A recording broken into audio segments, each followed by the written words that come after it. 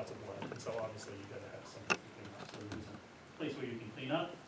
Inside the tent, there is on this side a little table where they put fresh bread every day. Bread is important in the worship of God. And if you know what I'm talking about, you are a Christian. On this side there's a candlestick because it gets dark in there. That's true, it does get dark. And right in front of the curtain there's a tiny little golden altar that you burn incense on. Because it smells good. You're at this Bailey, you know what I'm talking about? Inside this back room, behind that curtain, there's a golden box. Indiana Jones will find it's a golden box with rings on the side. It's the ark. Different traditions in the Bible think that the ark looks different. Traditional way in which you think that the ark looks is based on the end of Exodus and Leviticus and Numbers. Deuteronomy is going to have a very different vision about what that box looks like. On the top of that box are two creatures. Oh, you know about these, cherubim. The cherubs, which aren't flying babies. They're the scary things that God puts outside the garden to, right? It's like you see them and you run away, right? Yeah, exactly. Where the wild things are. That's on top, and the reason why is because it's a very scary thing. You don't want to get near that. Bad things happen when you get near that. That's the reason why there's a curtain. So it's kind of like radioactive sign right here. And that's what how the tabernacle is sort of lined up. This is the courtyard. Right here is called the holy place, as it is. And here is called the Holy of Holies, right? Because in Hebrew, whenever you want to emphasize something, you say the word twice, right? There's a really, really great song in the Bible. It's called Song of Songs. Okay, there you go. Excellent. Yeah, Song of Songs is in the Bible. And it's a really great one. Of course it is, because the title says so. So cool. So that's how it's organized. So we have a general courtyard, we have a holy place, and then we have a really holy place. And then we have outside the courtyard. And Israel dwells all around the tabernacle, so that in fact God actually does dwell in their midst. This golden box is actually God's throne. It's not just a box that you keep the Ten Commandments in, it's actually God's throne. And the idea was that God actually is there. That God is actually there in a way that God is not present everywhere else. It's not saying that God isn't everywhere else, but God is present here on the throne in a way that God is present anywhere else. Sound good? So that's the tabernacle. Cool? Awesome. Questions, concerns, comments, prayer requests, donations? And as, yeah? I'm just looking, is there a reason why you don't outline like a chapter? Why I don't, in my outline? Yes. I don't know, what do I do?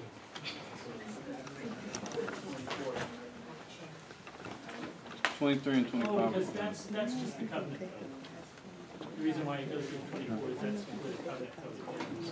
It's not, if you go to the top, it's not the actual. Okay, so it's not the actual. That's the book of the covenant. Oh yeah, it's the Big Ten and the book of the covenant. So it just goes through 24. So starting in 25 is the instructions for the tabernacle. Yeah, it goes through basically 40. But that one, that's up. Oh, what do you need? I need one of those. Fancy one. One of those. Oh, you want one of those too? All right, do it. Maybe. We'll see. Sound good? Thank you. Excellent. Let's go to Leviticus. Before we deal with Leviticus, I want to provide some sort of theoretical foundation. And it's a theoretical, it's not particularly complicated, because it's something we've been dealing with ever since Genesis 1:1.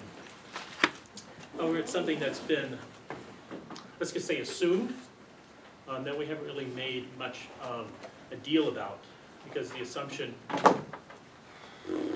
sometimes is the same assumption we have. Here's the basic premise. Pay attention. This is kind of important, not because it's going to appear on the final exam, but because it actually is kind of important when dealing with the Bible. The Bible never argues what it assumes.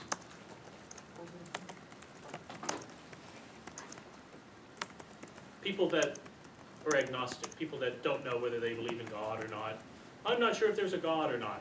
And so what they do is that they go to the Bible to try to find out how the Bible argues that there is a God. And it doesn't. Anywhere. There's no argument that there's a God anywhere in the Bible. Because that's just assumed. Now then, once we have that assumption, then we can make certain arguments that go from that. But we never argue in the Bible what we assume. So far, so good? Again, just going all the way back to nearly the beginning of the course. If you look outside, I can see it right there. There's a blue thing above the trees, right? The rakia, right? It's a hard, flat, firm thing that holds water off of us, right? Does the Bible ever argue that that's what it is? No. It just assumes that that's what the blue thing is. It's a hard, flat, firm thing that holds water up of us. There's a ton of water up there. If you don't believe me, ask Noah, right? There's a ton of water up there. Do we think it's a hard, flat, firm thing that holds water up of us? No. We really don't. We have a different presupposition about what that is, right? But the Bible assumes that that's what it is, and therefore, because that's what it assumes, it makes certain arguments from that, and that is, where did that come from? God. So far, so good? You see how it's working, right? There's a lot of things that, right?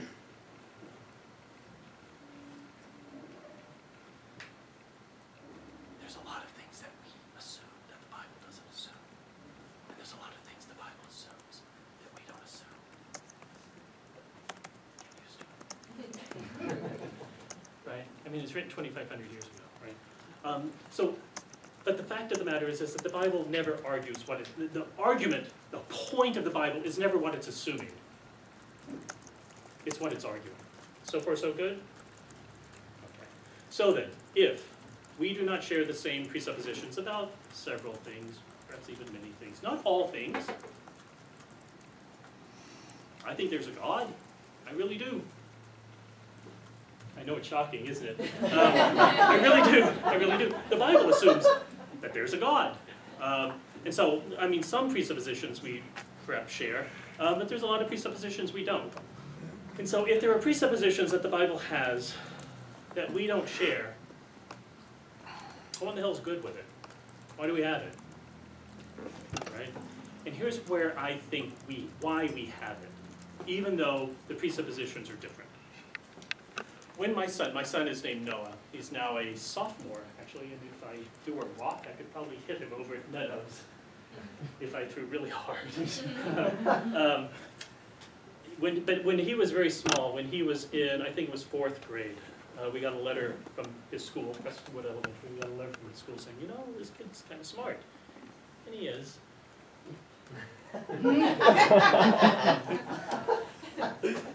Sometimes. He's a teenager. But he's pretty smart. We would like to sign him up for PACE, P-A-C-E, which stands for, I don't remember, because I'm not smart, that is. I can't remember what it is. But anyway, it's like a gifted, talented program thing, right? And so what he would do is stay after school for like an hour, hour and a half, and they do fun intellectual games that I didn't understand. So, make sense? Cool. One of the things that he would do in PACE after school is what's called analogies. And an analogy works like this. I'm not even going to say anything. An analogy works like this. You get the piece of paper.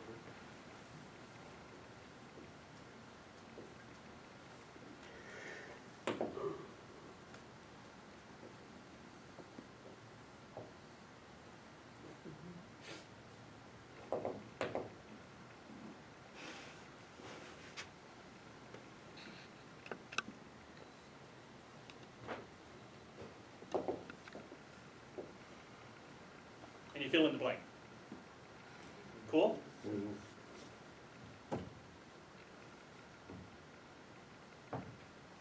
Right, so what goes in the blank? Sure. This is the way it works.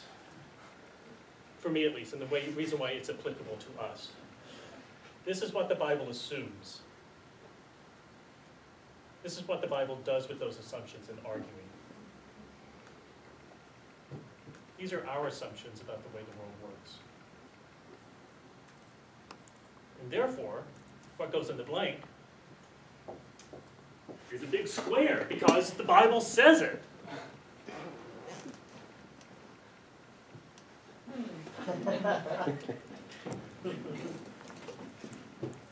No. The way it works is that these are our presuppositions. And we can do whatever the hell we want because we're postmodern.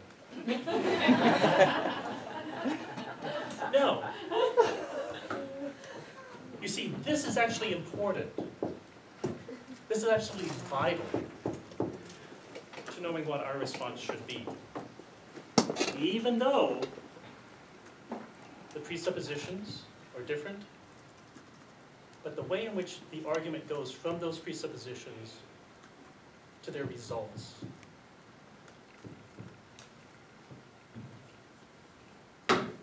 Ah! Big fish. That's how we argue. That's how we understand the truth. Sound good? Cool. How do we know what presuppositions are right? We don't.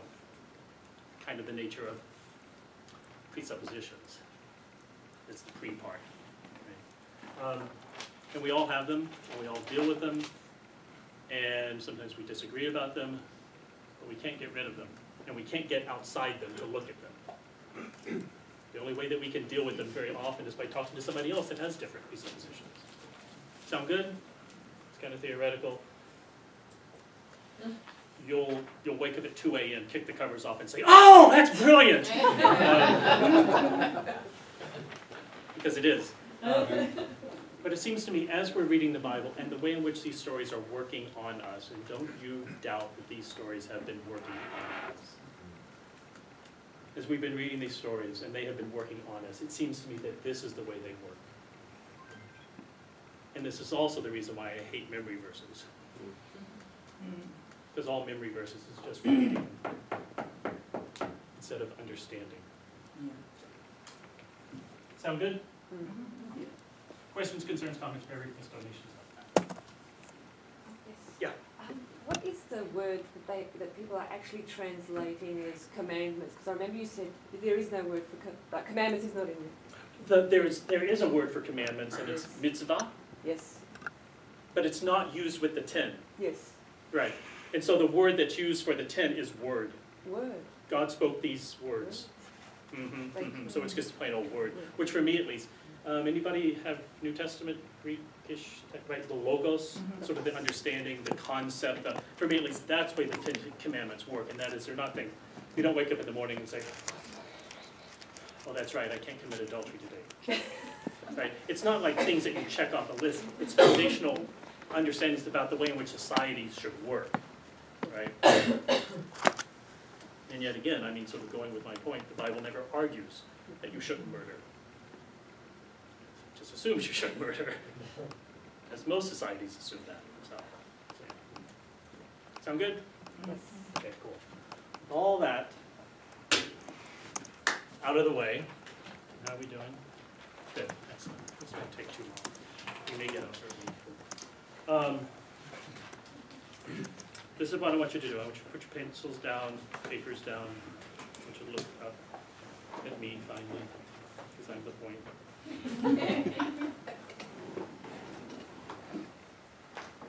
I want you to look around the room and tell me what you see. Tell me what you see. What do you see? People? You see people, yes. Yes. Good, excellent. Tell me something else you see. Windows. Windows. Light. Wait.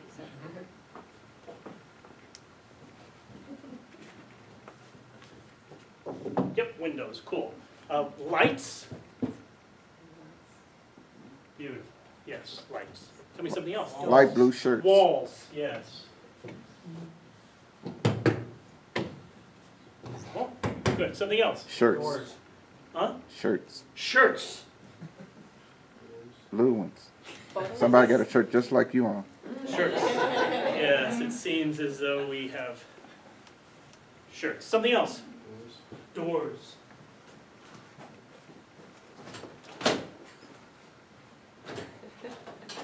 Yes, good. Something else. Attitudes. Hmm? Smiles. Smiles. Well, sometimes. Right now. Let's do this group. Yeah, cool. Something else. Speakers. Speakers. Yes, we have speakers. I don't know about that. What are they? They are speakers, Okay. but I can't say okay. Okay, good. Give me something else. Pockets. Buckets? Pockets. Buckets? Pockets. Oh, pockets! I thought you said buckets. It's like, it's a trash can. Or it could function as a bucket. But anyway, that's not a good idea. Yes, pockets, and at least these are okay. I don't know about y'all's, but yes, I think these are okay. Something else? Chairs. Chairs. I see Paul, Pashy Paul.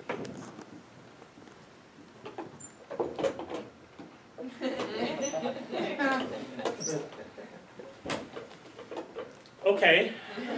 Something else? I'm not looking for anything, so I'm not, it's not, Bald everything and you've said balding. so far is perfectly fine. Anything else? Bald and balding. What? Bald and balding heads. Bald heads. Oh, balding. that's kind of big in Leviticus, actually. And yes, at least, I'm not gonna look. At least the ones that I see, yes, they are, that's good, they're good. Markers. I sit up for now.